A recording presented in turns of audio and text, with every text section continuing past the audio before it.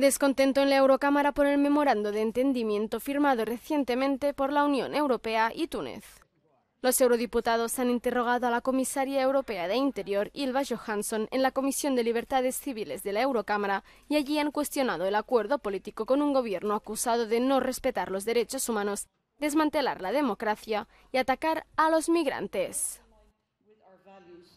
It's very clear that the president of Tunisia is not respecting fundamental rights, and we don't think that the European Commission can, let's say, actually enforce that. We see a situation in Libya where actually the Libyan Coast Guard is accused of being part of a smuggling network, so we are paying the smugglers in Libya, and I think we have to learn out of these situations and not just do the same faults again. Además, han cuestionado que el acuerdo haya sido sellado por un trío político cuya legitimidad han puesto en duda. El grupo, que se ha autodenominado Equipo Europa, está formado por la presidenta de la Comisión Europea, el primer ministro de Países Bajos y la primera ministra de Italia.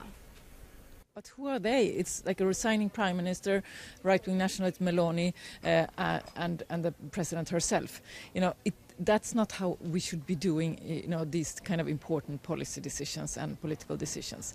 La comisaria Johansson ha defendido el acuerdo político, alegando que la cooperación con terceros países es crucial para la gestión de la migración. I do not agree with the description that Tunisia is blackmailing.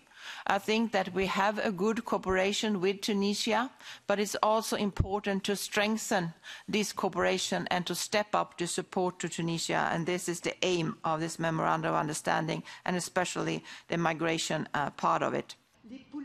Casi ningún eurodiputado de los partidos de derechas ha participado en el debate y ninguno de los presentes ha defendido el memorándum.